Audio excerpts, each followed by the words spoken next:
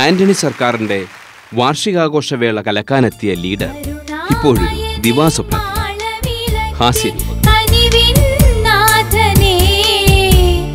അശരണരാകും ജനങ്ങളെയെല്ലാം ഐയിൽ ചേർക്കണേ, ഐ ഗ്രൂപ്പിൽ ചേർക്കണേ.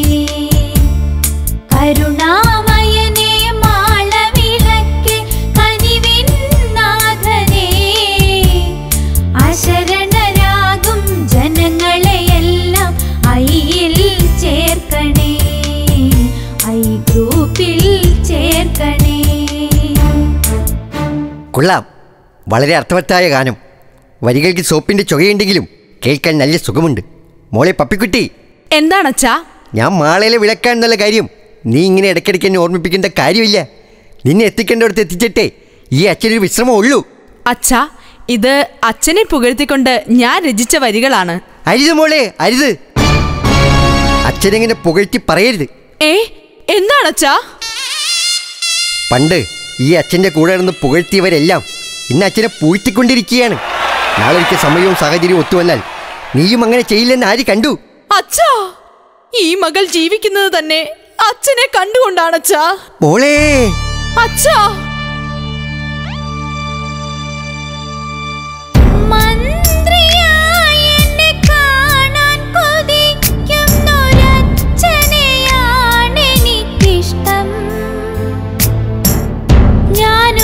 കരയുമ്പോഴുള്ളിൽ ചിരിക്കുമെൻ അച്ഛനെയാണെനിക്കിഷ്ടം. നിർത്തൂ, നിർത്താൻ. അച്ഛാ, ദേ ഏട്ടൻ വരുന്നുണ്ട്.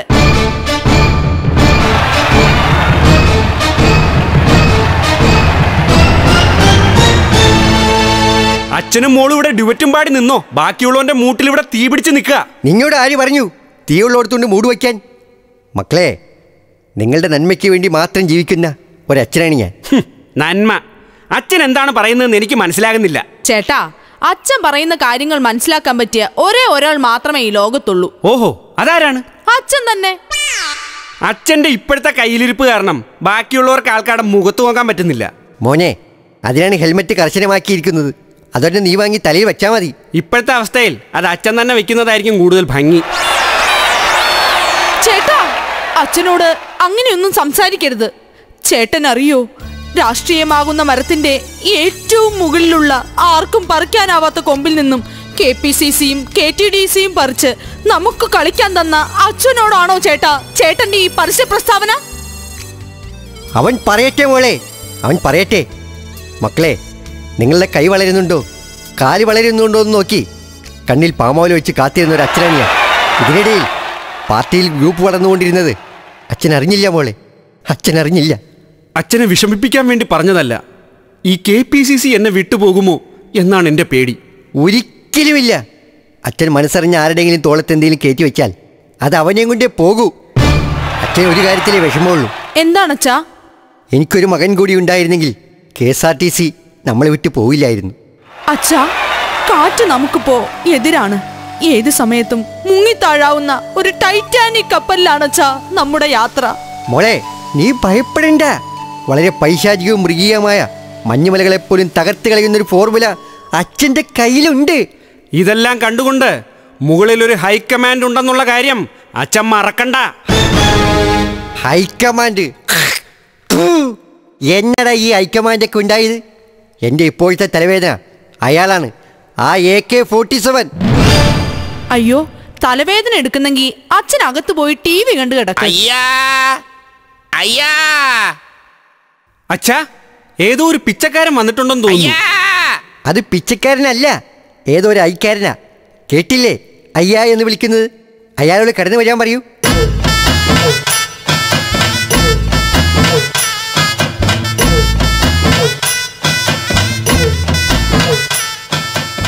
അയ്യാ വണക്കം. ആരാ മനസ്സിലായില്ല?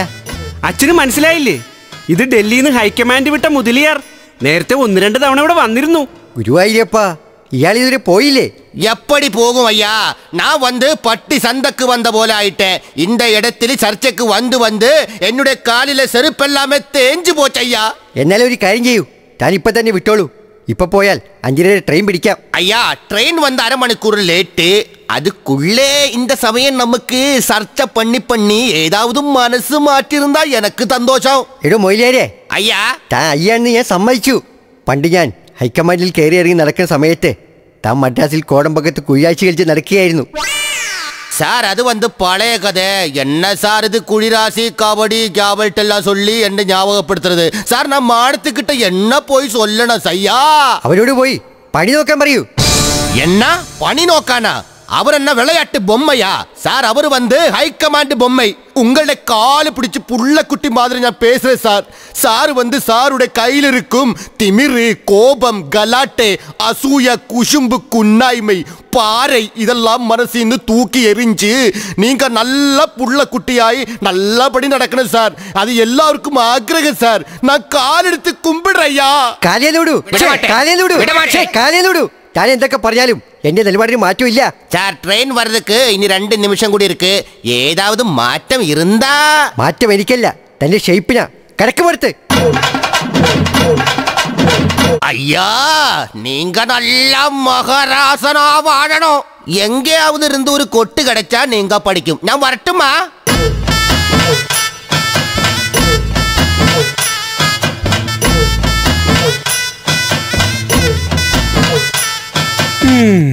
അങ്ങനെ ആ വാതിലും അടഞ്ഞു. മക്കളെ, ഏന്നൊരക്ഷരം ഈ വീട്ടിൽ മിണ്ടിപ്പോയത്. ഒല്ലിയായി മാത്രം. അച്ഛൻ പറയുന്നൊരു കാര്യം നിങ്ങൾ അനുസരിക്കണം. അതെന്താണ് അച്ഛാ അങ്ങനെ പറഞ്ഞത്? അല്ല, നിങ്ങളൊന്നും അനുസരിക്കാറില്ല. പറയച്ചാ, ഞങ്ങൾ എന്താ ചെയ്യേണ്ടത്? നിങ്ങൾക്കൊരു നല്ല ഭാവി കിട്ടണമെങ്കിൽ ആ ഭൂതത്തിന് താഴെ ഇറക്കണം. അതിന് നിങ്ങൾക്ക് ഏതു മാർഗവും സ്വീകരിക്കാം. അച്ഛൻ നിങ്ങളോടൊപ്പം ഉണ്ടാവും. MP, മെമ്പർ ഓഫ് പാർലമെന്റ് ആയിട്ടല്ല, മാസ്റ്റർ ഓഫ് പാരയായിട്ട്. അതിനുള്ള കുടില തന്ത്രങ്ങൾ എൻ്റെ മക്കൾ ആലോചിക്ക്. ഞാൻ അപ്പോഴത്തേക്കൊന്ന് വിശ്രമിക്കട്ടെ.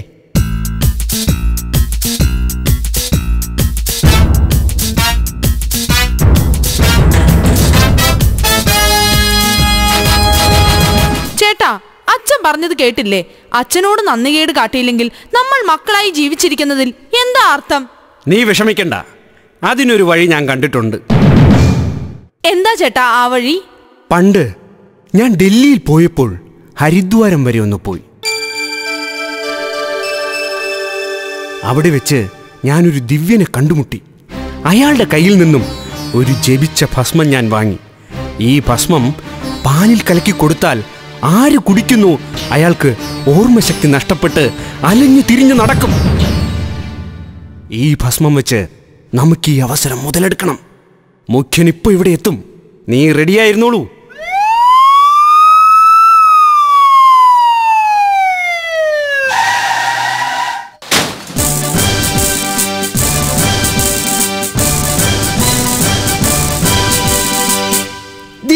ധീര നേതാവേ, ധീരതയോടെ നയിച്ചോളൂ, ലക്ഷം ലക്ഷം പിന്നാലെ. ലക്ഷം പിന്നാലെ എന്ന് പറഞ്ഞിട്ട് സാറ് ഒറ്റയ്ക്കാണല്ലോ ജാഥ വിളിച്ചോണ്ട് വരുന്നത്. അണികളൊക്കെ എവിടെ? ഞാനിപ്പോ പഴയ ആളല്ല, ഞാൻ ആളാക്കി മാറി. ഞാൻ ഇപ്പൊ സ്വന്തം കാലിൽ നിൽക്കാൻ വരെ പഠിച്ചു. ഞാൻ വളരെ ഹാപ്പിയാണ്. അച്ഛനെ വിളിക്കട്ടെ? അത് ശരി, നിങ്ങളുടെ അച്ഛൻ ഏതായാലും എൻ്റെ തന്തയ്ക്ക് വിളിച്ചു. ഇനി നിങ്ങൾക്ക് താല്പര്യമുണ്ടെങ്കിൽ നിങ്ങളും വിളിച്ചോ. പക്ഷെ ഇതൊക്കെ കേട്ടിട്ട് എനിക്ക് ദണ്ണമില്ല എന്ന് നിങ്ങൾ വിചാരിക്കരുത്. നിങ്ങൾ തിരിച്ചു വിളിക്കാൻ എൻ്റെ സംസ്കാരം അനുവദിക്കുന്നില്ല. എൻ്റെ ഗുരുക്കന്മാരിട്ട് എന്നോട് പഠിപ്പിച്ചിട്ടുമില്ല. അല്ല, അത് വേറൊന്നും കൊണ്ടല്ല. അച്ഛന് വയസ്സും പ്രായമൊക്കെ ആയില്ലേ, അതുകൊണ്ട് കൊച്ചു കുട്ടികളുടെ സ്വഭാവമാണെന്ന് കരുതിയാ മതി. അല്ലല്ല, ഇതല്ല. ഇത് വലിയ ആളാകാൻ വേണ്ടി കൊച്ചു കുറ്റി കളിക്കാണ്. അതൊന്നുമല്ല. അച്ഛന് ഐക്യം വേണമെന്ന് തന്നെയാണ് നിർബന്ധം. കേട്ടിട്ടില്ലേ എപ്പോഴും അച്ഛൻ ഐക്യം വേണമെന്ന് പറയുന്നത്? ഞാനും ആദ്യം കേട്ടപ്പോൾ ഐക്യം വേണം എന്ന് തന്നെയാണ് കരുതിയത്. പക്ഷെ ഈ കഴിഞ്ഞ തെരഞ്ഞെടുപ്പിൽ ശരിക്കും ശ്രദ്ധിച്ചപ്പോഴാണ് എനിക്ക് മനസ്സിലായത്, ഐക്യം വേണമെന്നല്ല അദ്ദേഹം പറയുന്നത്, ഐക്യം വേണമെന്നാണ് പുള്ളി പറയുന്നത്. അതെനിക്ക് വളരെ വ്യക്തമായിട്ട് മനസ്സിലായി. അല്ല, അങ്കിൾ ഇതെപ്പോ വന്നു? ഞാൻ ഇപ്പൊ വിളിച്ചുകൊണ്ടിരിക്കുകയായിരുന്നു. ആർക്ക്? എന്റെ തന്തയ്ക്ക്? അയ്യോ അല്ല, ഞാൻ ഫോണിലൂടെ അങ്കിളിനെ വിളിച്ചോണ്ടിരിക്കുകയായിരുന്നു. ഇന്നാ അങ്കിൾ ഈ പാല് കുടിക്കേ. അങ്കിള് ക്ഷീണിച്ചു വന്നിരിക്കുക. അങ്കിളിന് മറ്റേ ഹോർലിക്സ് ശരിക്കും ഇട്ട് കലക്കി വൃത്തിയാക്കിയല്ലേ കൊണ്ടുവന്നത്. പിന്നെ അങ്കിളിന്റെ സകല ക്ഷീണവും ഇത് കുടിക്കുമ്പോ മാറും. അവനവൻ കുടിക്കുന്ന കുടികളിൽ പതിക്കുമ്പോൾ എന്തേത്? രാംജി റാവ് സ്പീക്കിങ്ങിലെ പാട്ട് കേൾക്കുന്നുണ്ടല്ലോ. ആരാ പാട്ട് വെച്ചേക്കണത്? പാട്ടോ എവിടെ വെച്ചിരിക്കുന്നത്? ആര് വെച്ചിരിക്കുന്നത്? അങ്കിളിന് ചിലപ്പോ തോന്നുന്നതായിരിക്കും. അങ്കിൾ പാല് കുടിക്ക്. പരസ്പരം കുഴിക്കുന്ന കുഴികളിൽ പതിക്കുമ്പോൾ പിന്നെ ആ പാട്ട് കേൾക്കണ്. നിങ്ങൾ കേൾക്കണില്ലേ? ഓ, അങ്കിൾ ഇങ്ങനെ പിച്ചും പേയും പറയാതെ ആ പാൽ അങ്ങോട്ട് കുടിക്ക്. എങ്കിൽ ഒരു കാര്യം ചെയ്യ്, ഈ പാല് പപ്പിക്കുട്ടി എന്നെ കുടിക്ക്. അയ്യോ, എനിക്ക് വേണ്ട. അങ്കിൾ ഇവിടുത്തെ ഗസ്റ്റ് അല്ലേ, അപ്പൊ അങ്കിൾ തന്നെ കുടിക്കണം. എന്നാ മോൻ കുടിക്ക്. അയ്യോ, എനിക്ക് പാല് വേണ്ട. ഇന്ന് സെക്കൻഡ് സാറ്റർഡേയാ. ഈ പാല് കുടിക്കുന്ന ആൾക്കാർക്ക് സർക്കാർ സെക്കൻഡ് സാറ്റർഡേ അവധി കൊടുത്തിട്ടില്ല. പിന്നെ ഈ ചെറുക്കിന് ഇത് എന്ത് പറ്റി?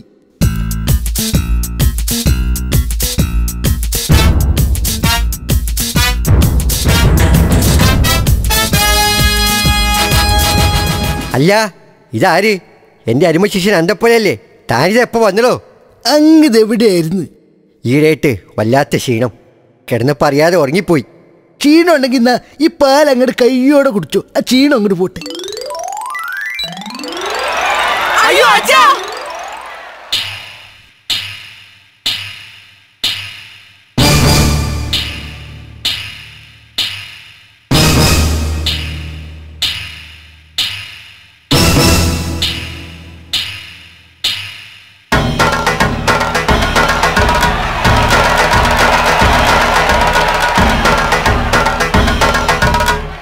കർത്താവേ, ഒരു ഗ്ലാസ് പാല് കുടിച്ചപ്പോഴത്തേക്കും കാർന്നൊരു ദേ കിടന്ന് ഉറഞ്ഞ തുള്ളുണ്ടല്ലോ. ഇതെന്ത് പറ്റി? പറ്റിയത് ഏതായാലും പറ്റിയില്ലേ, ഇനി പറഞ്ഞിട്ട് എന്ത് കാര്യം?